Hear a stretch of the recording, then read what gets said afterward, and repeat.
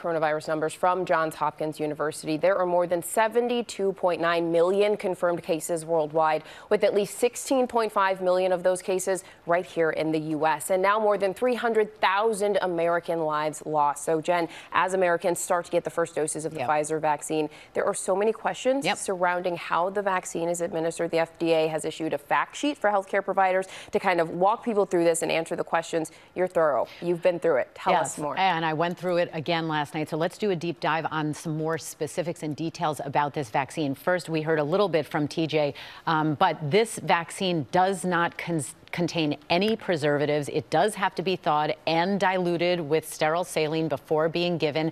The liquid, just so people know what to expect, is a white, off-whitish color. It is given intramuscular right into the deltoid muscle.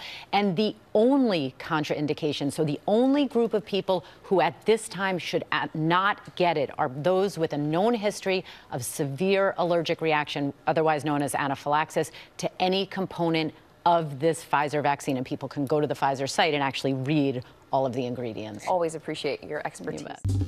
Well, hey there, GMA fans. Robin Roberts here. Thanks for checking out our YouTube channel. Lots of great stuff here. So go on, click the subscribe button right over here to get more of awesome videos and content from GMA every day, anytime. We thank you for watching, and we'll see you in the morning on GMA.